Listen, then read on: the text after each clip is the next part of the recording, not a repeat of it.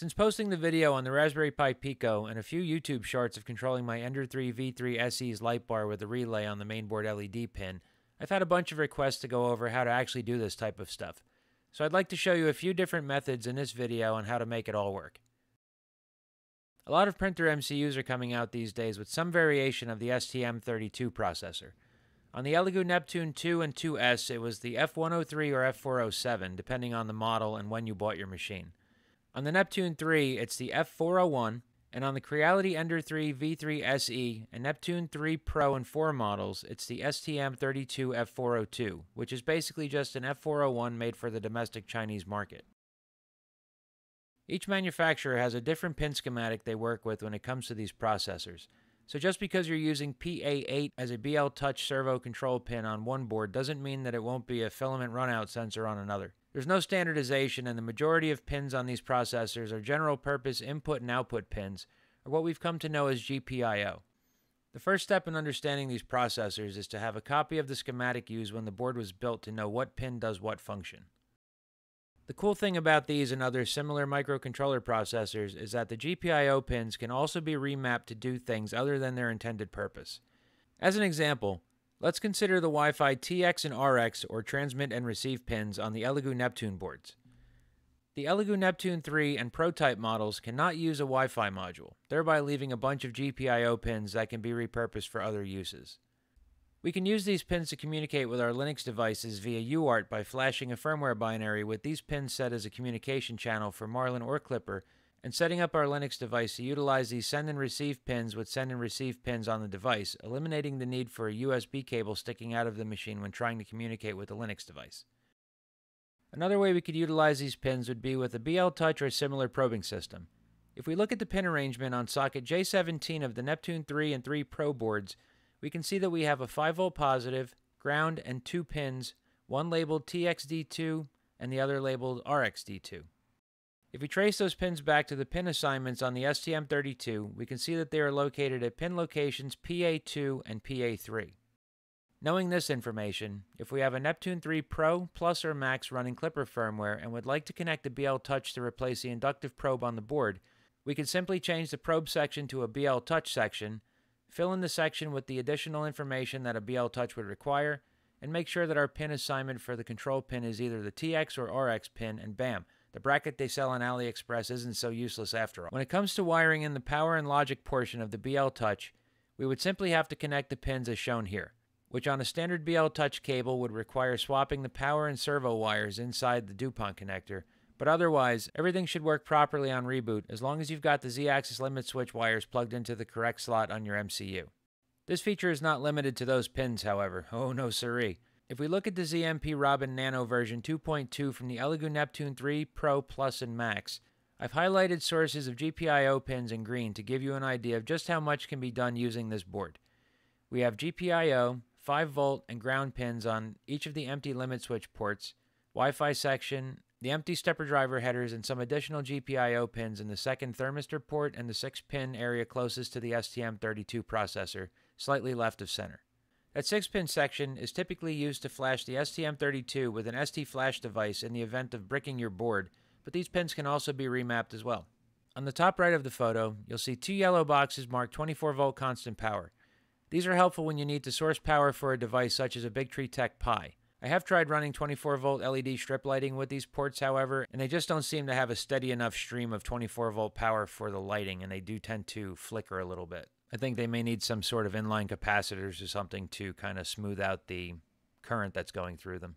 Looking at the board schematic for the Ender 3 V3 SE and KE offers a little insight as to what is going on where, but unfortunately they don't give you those nice pin-by-pin graphics other companies like Big Tree Tech include with their boards. Looking at this when I connected the light control relay board to my machine gave me a rough idea of what pin I would find where, but I still had to test those pins to be sure. One good tool to have when working on electrical components is a multimeter to test output voltage and polarity of pins.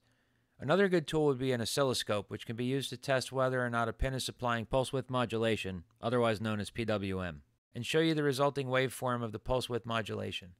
You can save a few bucks by getting a combo tool like you see here that can do both, although I'm not sure of how great it is at doing either or because I haven't personally tried it.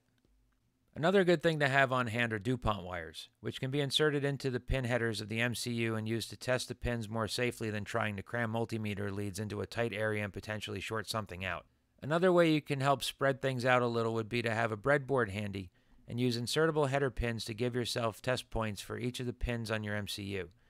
If you look at the graphic on the right, you can see how you can get a little extra room between pins and help reduce the risk of blowing up any components on your board. Another good thing to have handy would be a JST XH and Dupont connector crimp set, which lets you make your own cables for about 90% of the sockets available on most control boards.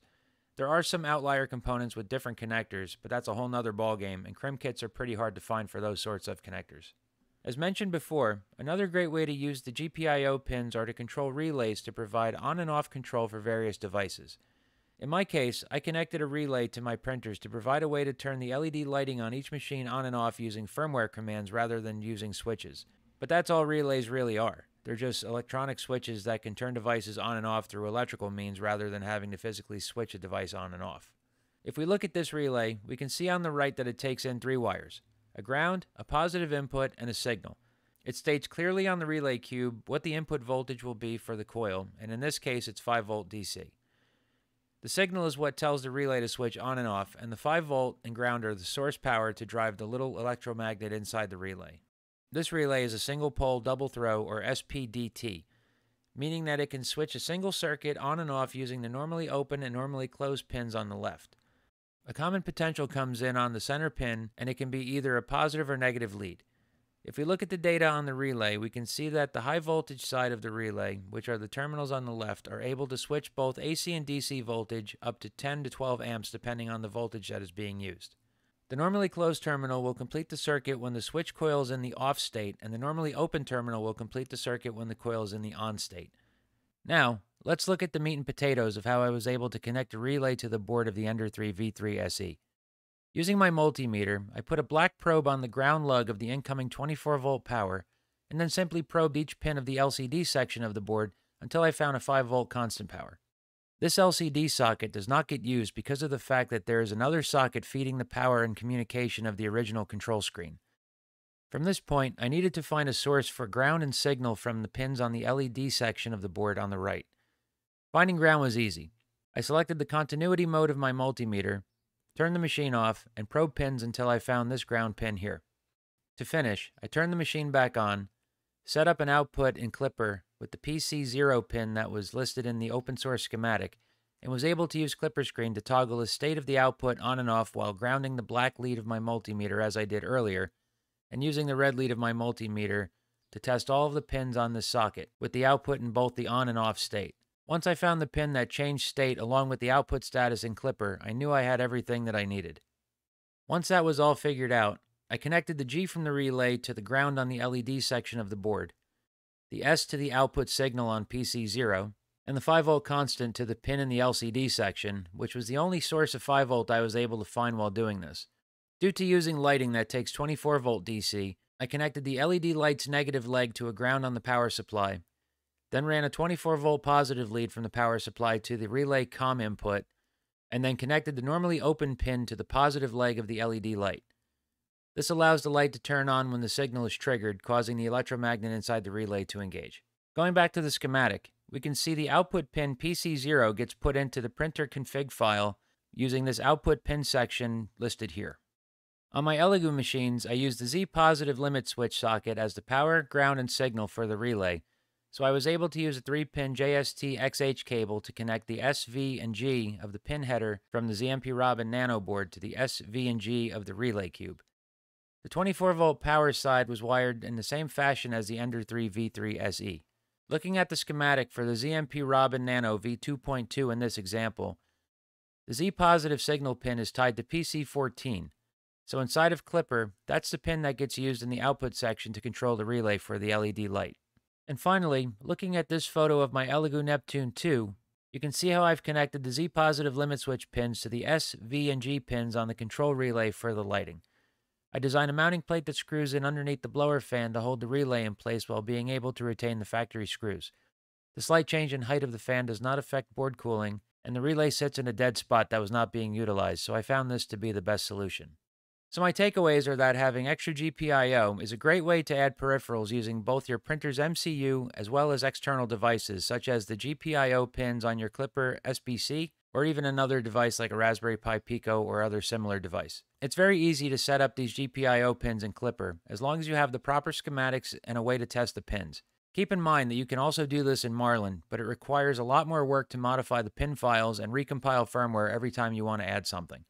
As mentioned earlier, you'll be working with different voltages inside of your machine, some of which can kill you until you die from it, such as the mains voltage going into your printer's power supply, and sometimes your printer's heat bed if you have an AC mains bed heater like the JSR silicone heater on my Anycubic Chiron. There is also voltage that is dangerous to the sensitive components of your 3D printer, so take care not to short anything out. So that'll about wrap it up for this video. If you liked it, hit the thumbs up. If you're enjoying this type of content and haven't done so yet, please subscribe to the channel. And if you know somebody else who'd be interested in this type of stuff, share it with a friend because sharing is caring. Check out my affiliate links in the description down below at no additional cost to you. It just puts a little bit of catnip into my kitty and it helps with my future channel endeavors. If you're part of the cesspool that is Facebook, join the group, Elegoo Neptune Series 3D Printers, Mods, Tweaks, and Improvements, where we offer 24-hour live chats and community support, do the occasional giveaway, and blatantly abuse the everyone tag. But hey, at least we're not a spam fest of 3D artists like those other guys. If you got 10 seconds to kill, check out my website at www.theferralengineer.com. It's just a whole bunch more of the same stuff, but it justifies the $12 a year I spend on the URL. And once again, thank you to all of my Catnip contributors, both past, present, and future. Thank you for watching, and we'll see you again soon.